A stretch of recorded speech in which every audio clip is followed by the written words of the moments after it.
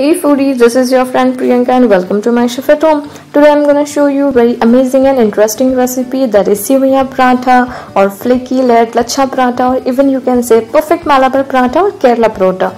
Once you start eating this paratha, it will melt in your mouth and you will feel that the layers are coming off one by another. So let's check out the ingredients. If you are enjoying my recipes, hit the like button and don't forget to subscribe to my channel for more amazing recipes. So moving on to my kitchen, first we'll take all-purpose flour, then add salt and sugar, some oil, mix everything well, add little water at a time and knead it to a soft dough.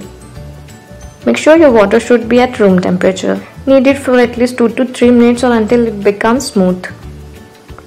Then apply some oil and let it rest for 15 minutes. Now take all-purpose flour, add some oil and make a paste of it. It should be of pouring consistency so that you can spread it evenly on the paratha. After 15 minutes, knead the dough again for 1 minute. Then divide the dough into equal parts and make a medium-sized balls of them. Then dust some flour on your work surface and roll to a thin disc. It should be very thin. Stretch the disc as much as you can.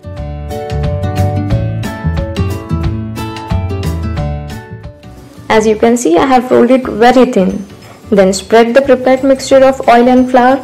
With the help of brush, spread the mixture evenly on the chapati and with the help of cutter or knife, cut into very thin strips.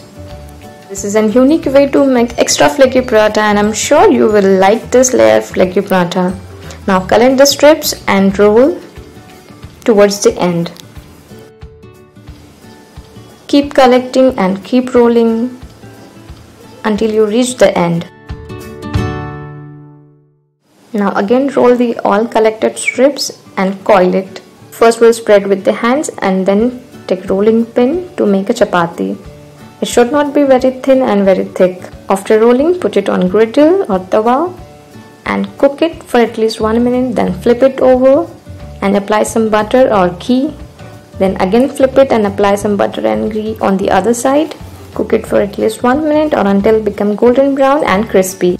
And here our crispy flaky paratha is ready. So just make it over this weekend and let me know how it turned out. And yes, don't forget to share and subscribe to my channel on YouTube for more yummy recipes. Thank you for watching my video.